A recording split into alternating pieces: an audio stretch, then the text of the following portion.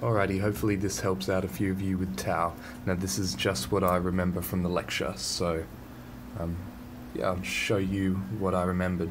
Now this is the oxidative phosphorylation curve and how much ATP it's giving into the body, time in minutes, so 1, 2, 3, and then that's showing the amount of fuel that oxidative phosphorylation is giving the body. Now, we find out tau, what Mike said was that 4 tau equals pretty much 100%. It's a little phenomenon, he said, a mathematical phenomenon.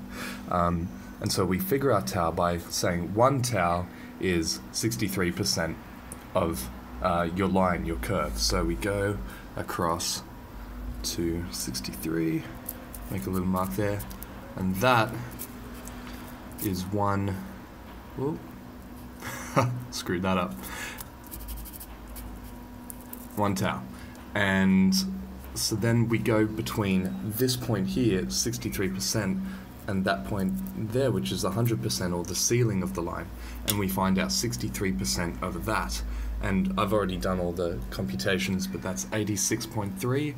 So go across here to about there, and that is 2 tau.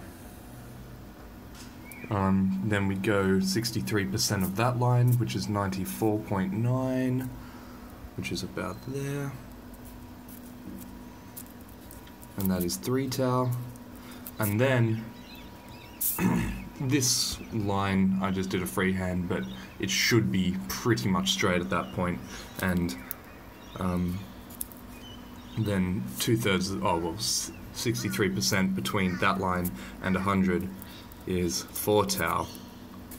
And on a more accurate graph, that would be pretty much right on the line between 100 and there. So that's 4 tau there.